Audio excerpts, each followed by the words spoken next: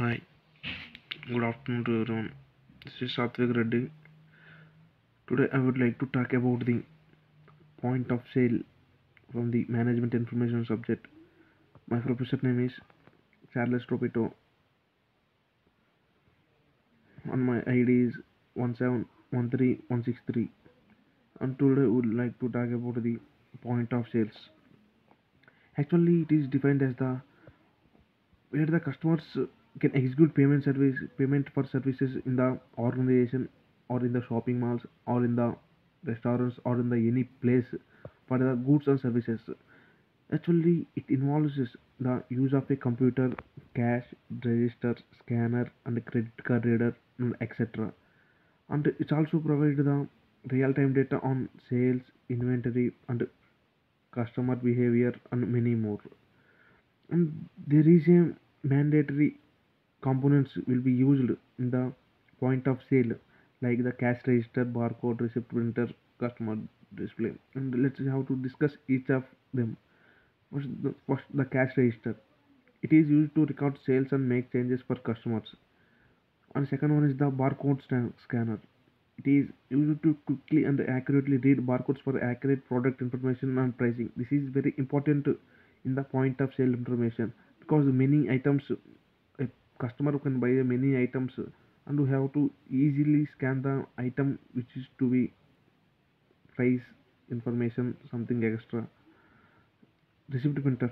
After the complete the payment, the customer wants or it's a, give the receipt, so that we have to use the receipt printer and then have to provide the customer display with the transaction information such as the total amount due it, and it can also be used to display promotional chat messages.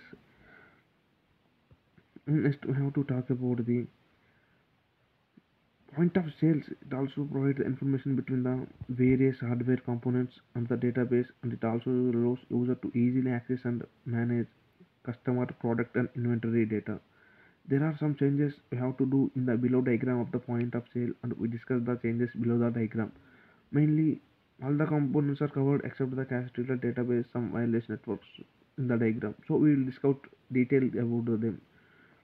It is the architect of the point of sales information how to take, and there is some components not having in the diagram, and so let's we have to discuss each and about them. Firstly, a database. Actually, database allows users to quickly search for specific items or customers, and it can be used for analytics and forecasting. Because having a large database is very useful or very good for the organization or the firm for the goods or the products. And the cash dryer. Nowadays, many more people are using a credit cards or debit cards or some type of cards because nowadays people also using the instead of card cash, like the very low child people children are mainly used for that using cash. So we have to provide the cash dryer also mainly.